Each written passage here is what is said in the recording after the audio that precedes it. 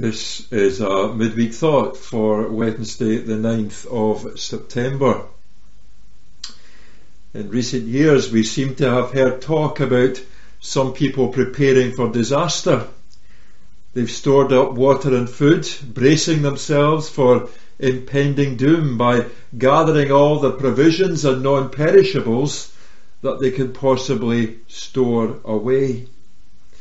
In case the worst happens, they want to be sure that they have sufficient food and other goods so that they can survive.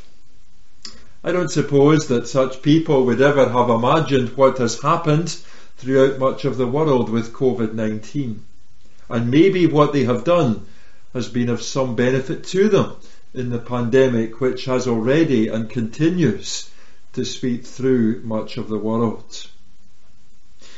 Turning to the Bible, we have to say that while we are certainly instructed to be prudent in preparing for the future, we are called, for example, to plan ahead to care for those who are closest to us.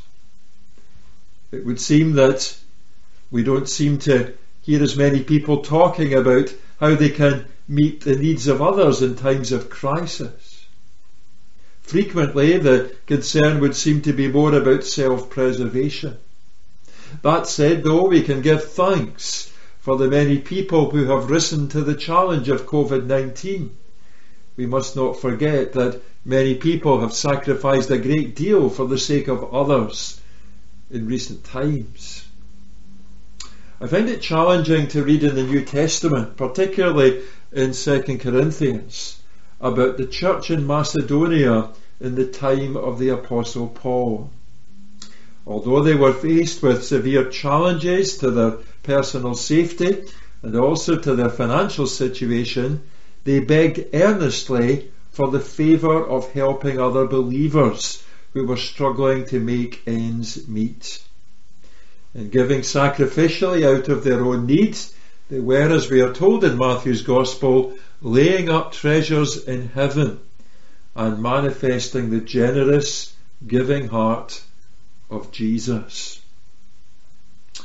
We're aware that over the last 6 months there's been a great downturn in the economy. Many people would seem to have lost a great deal.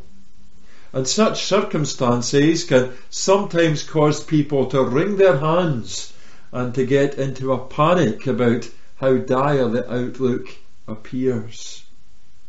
But if we are Christians, if we have come to a saving faith in Jesus Christ, then we need, I believe, to be confident in his ample provision.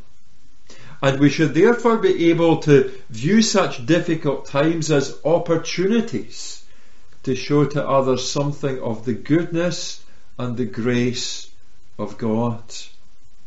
And in my mind, few things make this statement so profoundly than when we are generous givers, especially when seen against the background of conditions which make self-preservation such a natural way of life. I read the story of a farmer who was known for his generous giving.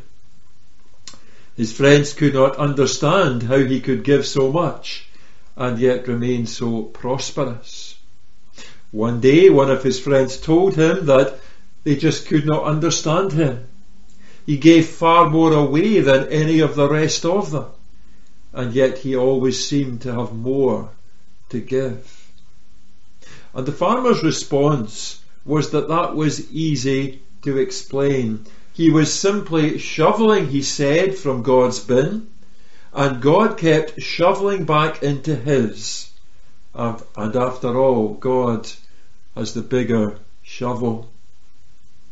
We read in 2 Corinthians chapter 9 verse 8 Paul's words about sowing generously, and his comment that God is able to make all grace abound to us, so that in all things at all times, having all that we need, we may abound in every good work.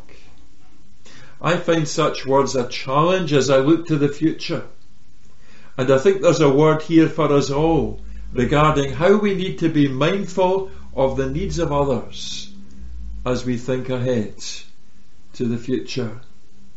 Can I ask, what are some of the practical ways in which you and I could express the generous heart of God to others during these difficult days?